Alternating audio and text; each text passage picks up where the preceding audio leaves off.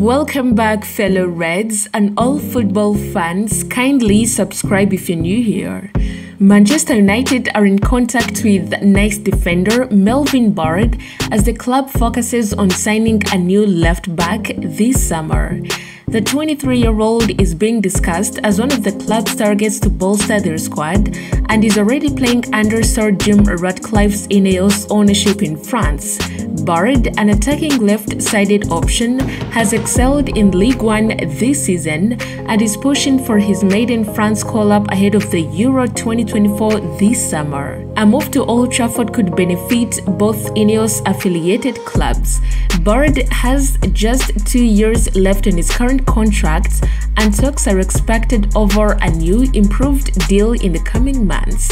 United had been exploring options at right back in January, but now believe a left-back signing is more important given the injury issues suffered by Luke Shaw and Terrell Malaysia this season, while right-sided duo Diego Dalot and Aaron Wan-Bissaka have impressed in recent weeks.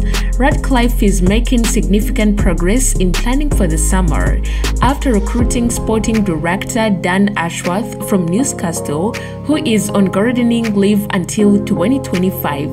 United also want a forward capable of playing alongside and improving Rasmus Hojlund, a centre-back and midfielder. Crystal Palace winger Michael Olise, who grew up supporting United, is among the attackers being considered. Nice defender Jean-Claire Todibo and Everton's Gerard Banthwaite are additional options at the back. Jadon Sancho, Mason Greenwood, Anthony, Rafael Varane and Casemiro could all be sold. Thank you for watching. Do not forget to subscribe to keep updated.